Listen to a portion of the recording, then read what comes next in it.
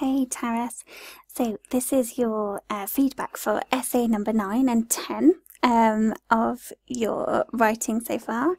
Really well done. So we've got really far, which is brilliant, and obviously it shows that you are really trying to improve your writing, which is perfect. Lots of people don't spend this much time improving their writing, so it just shows how great your work ethic is, and it will pay off in the end. Fantastic. So your essay number 9, let's have a look through that one. So you're talking here about green energy, okay, and I can see already that you've got a good structure happening here. So you've got your introduction, 2 key points or 2 main paragraphs, followed by your conclusion at the end. Okay, so let's look from the introduction then. So you've written, the proponents of eco-energy development are convinced of decreased costs and sustainable environment, while some experts point out the possible repercussions of their opinion, such as lack of energy security. The aim of this essay is to contrast both sides using examples from the UK Statistics House and Denmark. Because of the renewable nature of green energy, this essay contends that it is apparently beneficial for our society. Okay then, good. So we've started with the proponents of eco-energy. Okay, good. We could use synonyms here. So instead of proponents, we could use something like supporters or advocates of eco-energy development are convinced of decreased costs and sustainable environment. Okay, good. Well, some experts point out the possible repercussions of their opinion, such as lack of energy security. Okay, good. So you are showing here that we have the 2 sides of the argument.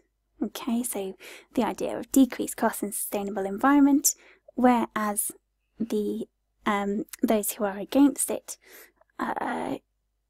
believe in the kind of lack of energy security. Okay, well done. The aim of this essay is to contrast with an N, so C-O-N-T-R-A-S-T,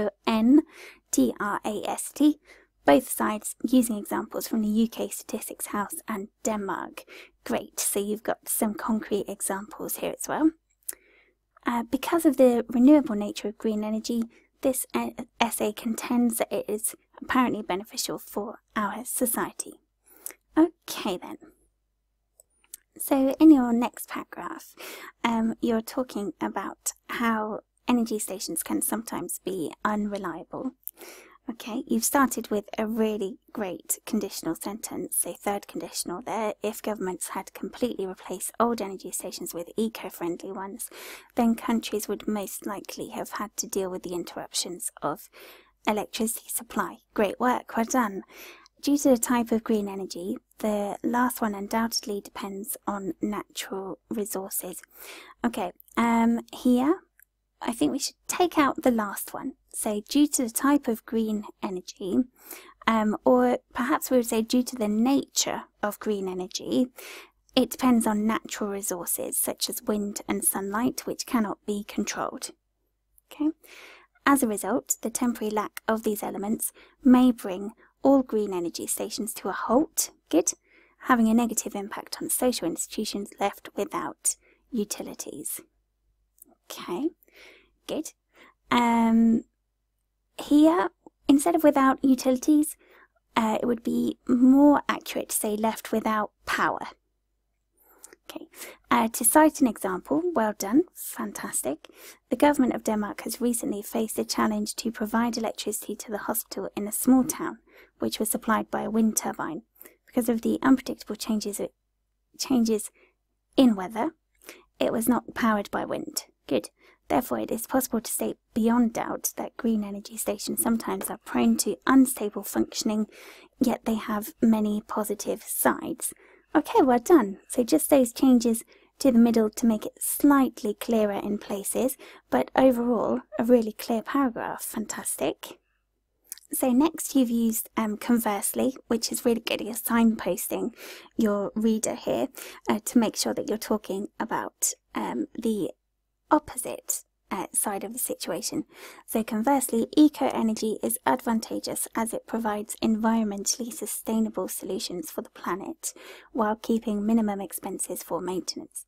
Okay, good. People habitually do not pay for water or sunlight power. Hence, it may be required only initial outlays to establish green energy stations. Okay, that sentence is slightly confusing because when you say people habitually do not pay for water or sunlight power, it sounds like you're talking about the past. Okay, so saying that people never pay for their bills. Whereas what we want to say is that with eco-energy, people do not have to pay for water or sunlight power. Okay, so we want to make that clearer there. So maybe keep that one to one sentence, and then we could say instead, comma, only initial outlays are required to establish green energy, ENERGY, stations. Okay, next bit. By reducing the expenditures of the companies which produce electricity, citizens will receive unreasonable prices for utility supply. Sorry, will receive reasonable prices for utility supply. Well done, good. Furthermore, even if the manageable cost of eco-energy is a significant argument, many experts are convinced that reduced air and land pollution are the most important advantages. Well done, fantastic. For example, a developmental study by the UK Statistics House has found that the water in oceans with an S around the country contains 10% fewer contaminants, so without by, contains 10% fewer contaminants since the scalable replacement of old energy sources with water turbines. Well done, really good, a really solid example there, fantastic. Thus, comma, this essay persuades that green energy is often a viable solution. Instead, this essay argues. Okay, or we could say, thus it can be said that green energy is often a viable solution to reduce costs and increase environmental sustainability. Then we have your conclusion. So to recapitulate from the evidence and arguments given. Alright, so here, perhaps start with to conclude, comma, from the evidence and arguments given, the development of eco-energy has negative sides as well as positive outcomes. Hence, it is a controversial topic. Yes, okay, good. Personally, I advocate the idea to establish more stations to produce eco-energy because they are inexpensive to maintain and use renewable resources. Well done, really good. Okay, so a good conclusion there.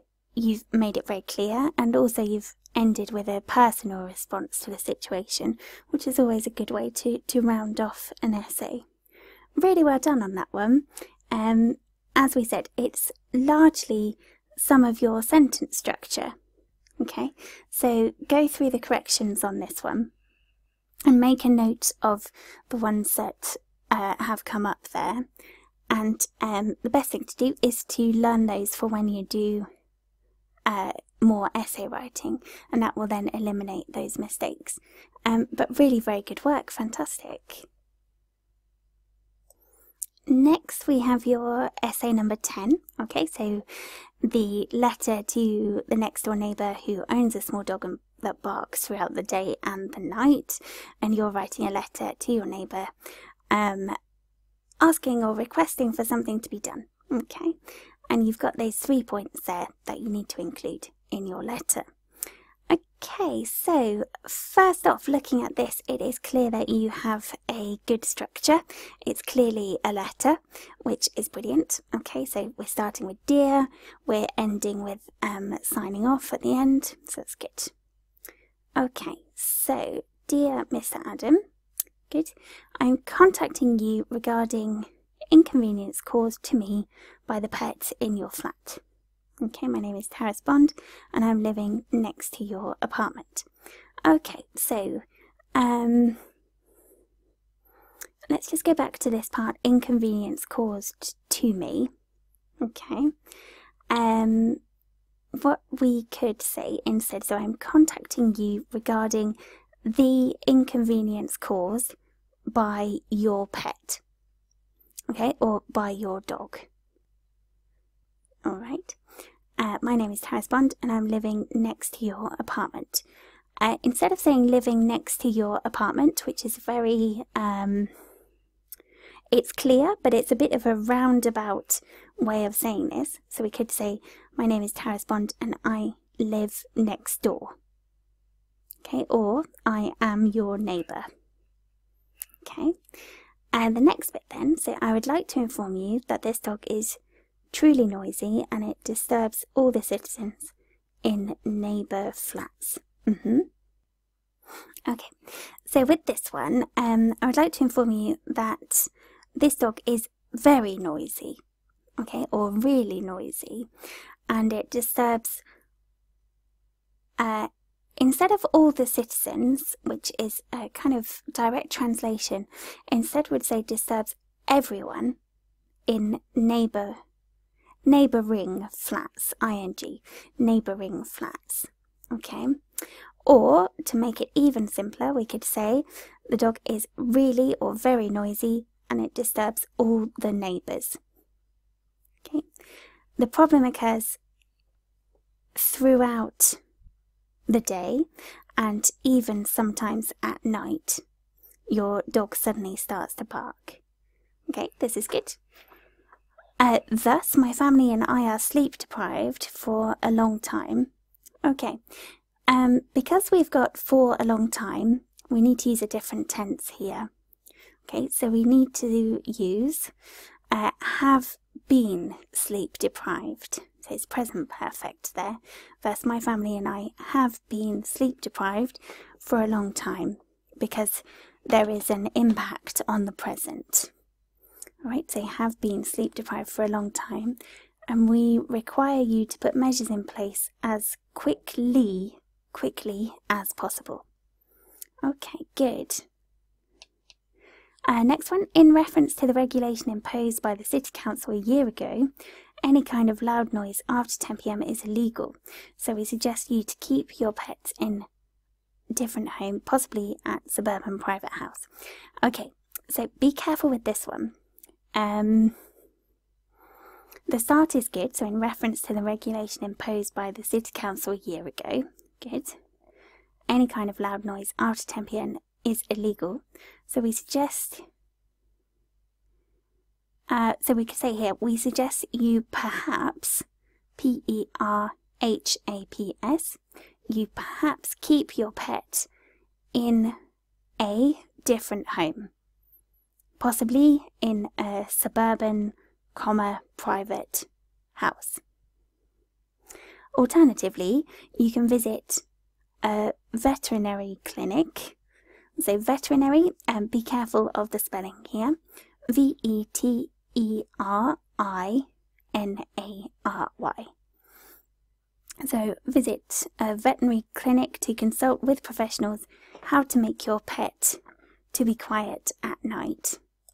So for this sentence, so alternatively you can visit a veterinary clinic to consult professionals. To make this a more kind of friendly tone or nice, respectful style, like it says in the instructions, I would say maybe alternatively you can visit a veterinary clinic to speak to professionals about how to make your pet quieter at night. Okay. If you decide to ignore my letter, I will be forced to write a complaint, with a T, complaint, to the City Council. Thank you in advance for your cooperation. Yours sincerely, Taras Bond. Okay. Alright then, so if we just look at the ending to the letter there, yours sincerely is quite formal. Okay, yours sincerely is good. We could possibly think of alternatives like kind regards, Taras Bond, because we want to have a nice style here. So although we want to get our point across, we also want to make sure that it is a nice, kind of a friendly tone. The last sentence here, if you decide to ignore my letter, I will be forced to write a complaint to the City Council. This is good, okay.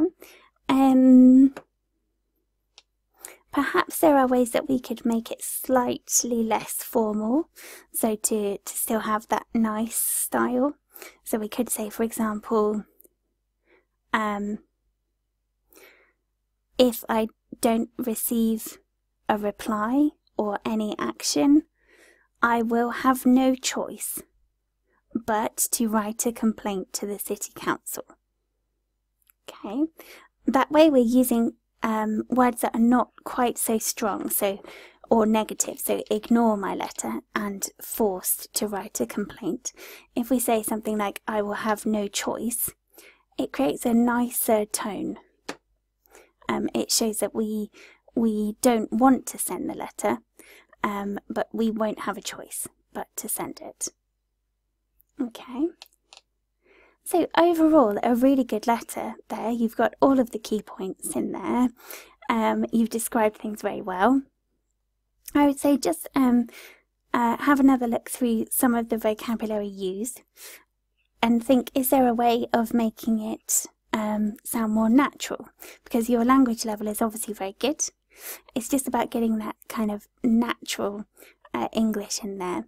So like when we said it disturbs the neighbours, okay, or to speak to professionals, okay. But a really fantastic piece of work, really well done. You should be very proud of yourself. Great work.